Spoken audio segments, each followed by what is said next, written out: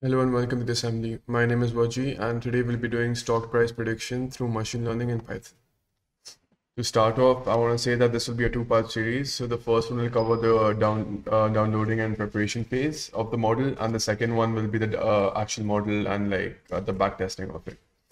So to get started, let me just write a bit of code, then I'll explain what I'm doing, and then I'll also talk about what the program is about.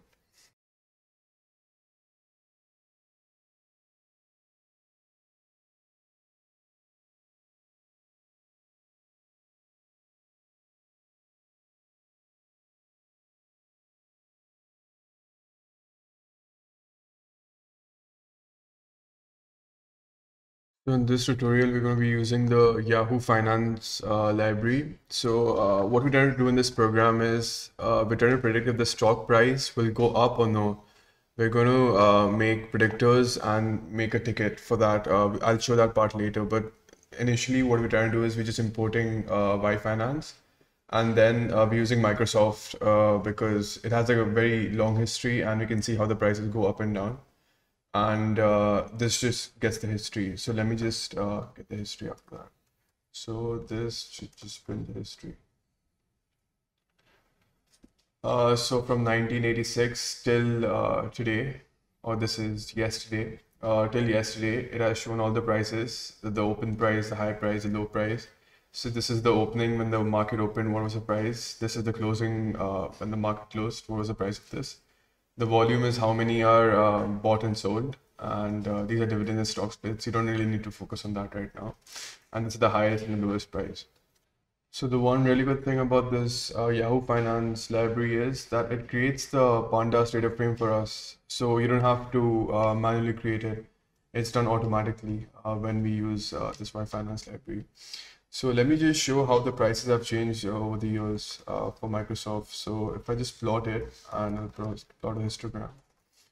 So there's a plot line function under the same Y Finance library, and we'll get the closing price and we'll see how it has changed over the years.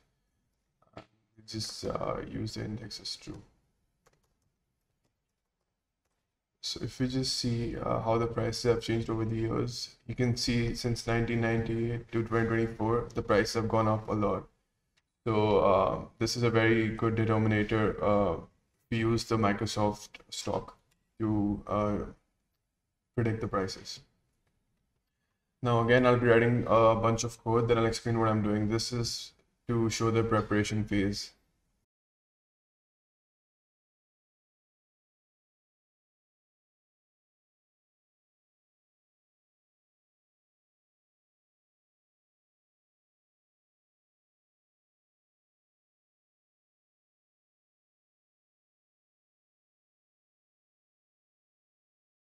Okay, so the first part of this is just importing the pandas and numpy library. You don't really need to do that because it's not needed right now. It's needed a bit later.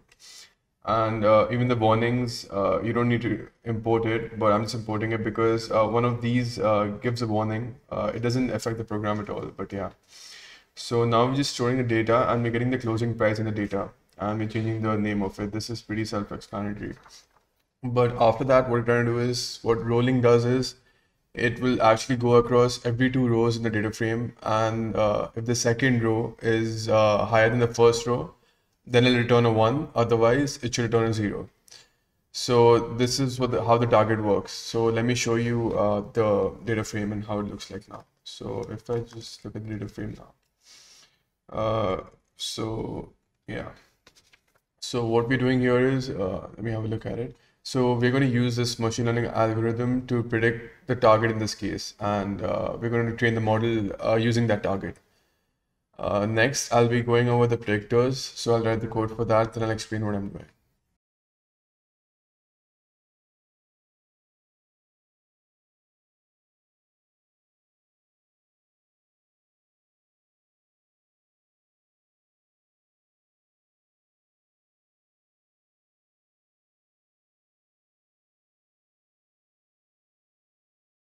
Okay, so now what we're doing here is we're just creating a new variable, which is the Microsoft previous, and we're shifting it by one row. Now, why we're shifting it is because we're removing the first row basically. So if you just remove the first row, then the first set of closing prices won't transfer on and you won't be able to access it. So let me show you with the data frame actually. So if we just, let me run it part by part.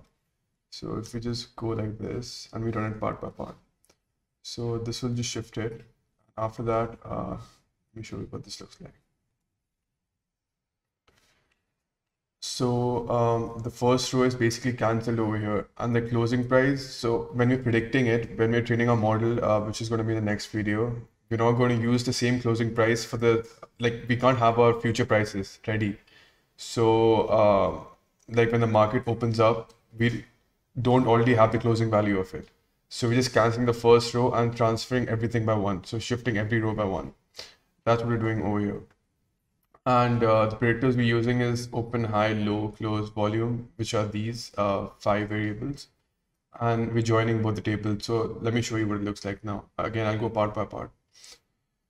So now if we just run this, so these are our predictors. And now we're trying to join both tables. So the predictors and the data. So data is the one that has a target.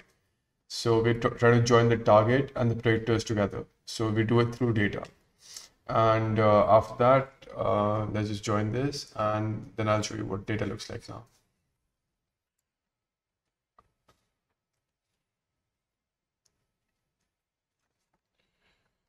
Yeah, so this is the actual closing price. This is the new target. So the close price actually is from the day before and is all of the predictors.